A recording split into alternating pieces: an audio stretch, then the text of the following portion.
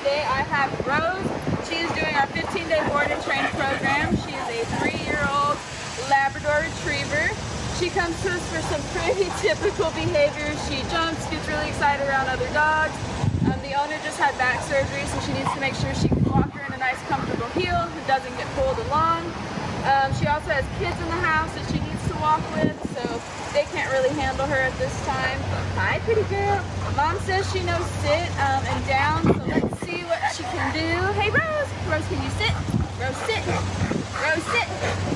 Oh, good girl. Woo-hoo. Mom says she does struggle to hold it, so we will work on that. As you can see, it doesn't last very long.